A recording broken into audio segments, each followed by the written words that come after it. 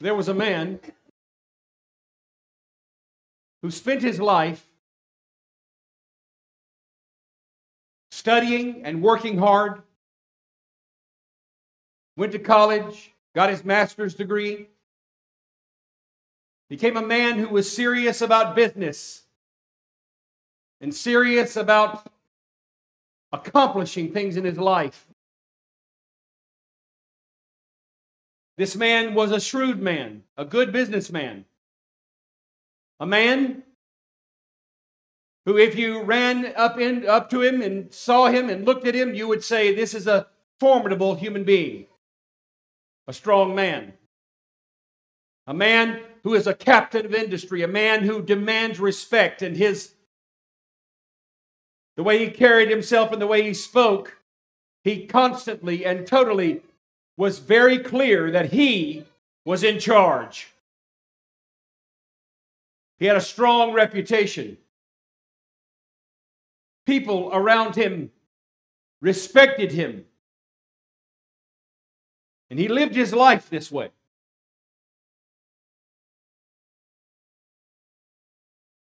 And after years of accomplishing and gathering great wealth for himself, this man, who had some semblance of connection to the faith, who would pay lip service to the fact that he believed in God and that he was trying to be a moral person.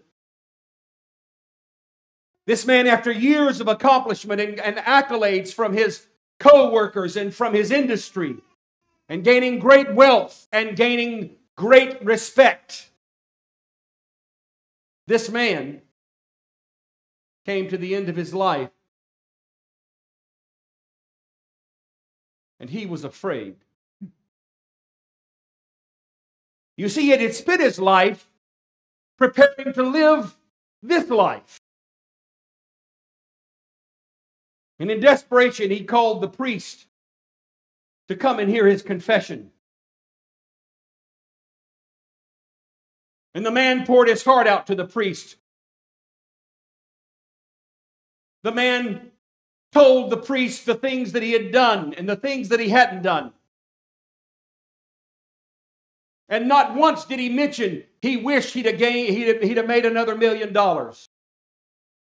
Not once did he mention he wished he would have won another award from his industry.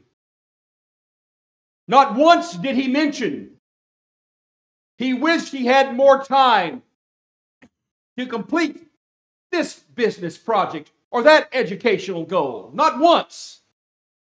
Instead, the man's heart was broken over what he failed to prepare for. And in the last twinkling moments of his life, he regretted not taking care of his children. He regretted not paying attention to his relationships. He regretted not spending more time just relaxing. He regretted not focusing his life on his faith. All of the things this man regretted, he could have done while he was living. But the blindness of his inattentiveness and his missing the truth of what is really important brought him to the end of his life willing to give every accomplishment he had ever made, every dollar he had ever made, every award he had ever won for one more moment to reorient his life towards that which is eternal.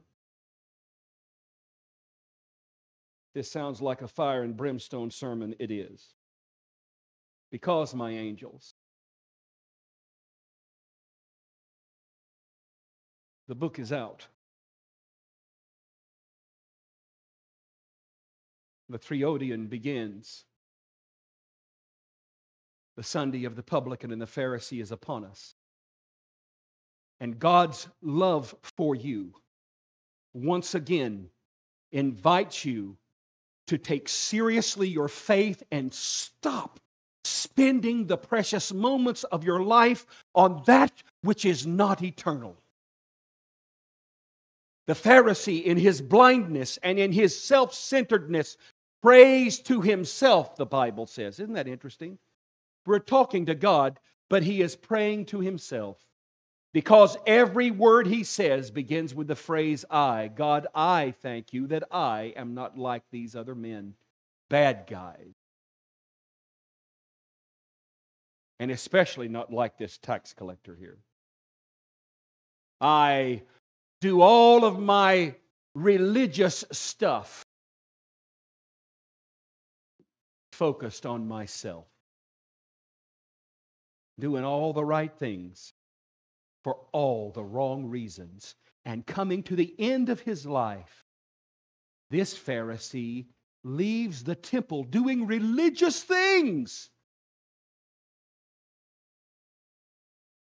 Praying religious prayers. He tithes. Oh, by the way, follow his example, but don't do it for the reason he's doing it, okay? He tithes everything, even to the spices in his spice rack. That's pretty serious. He gives us a litany of his righteousness, and it's his.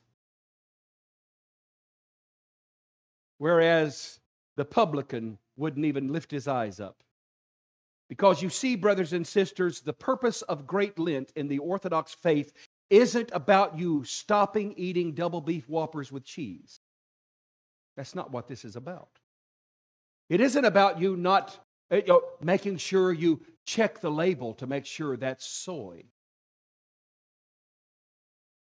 It isn't about that, folks. It's not what you're giving up. It's what you're focusing on.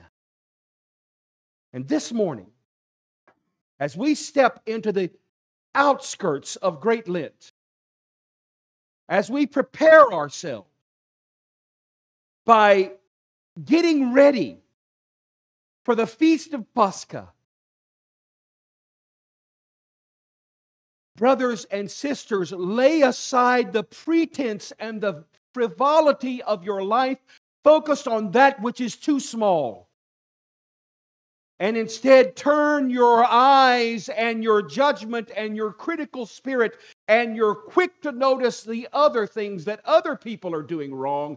Turn that laser-like wisdom to your own heart. And drop the pretense of being a good person, because you're not. You're not! If it makes you feel any better, neither am I.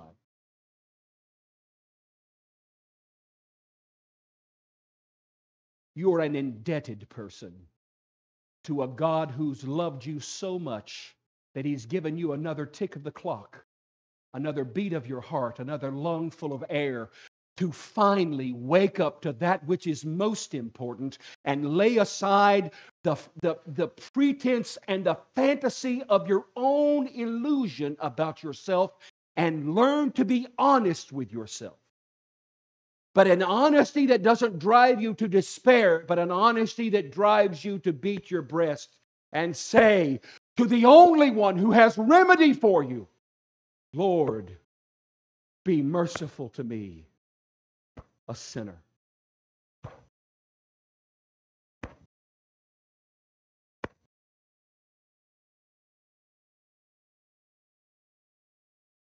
Haven't we wasted enough time?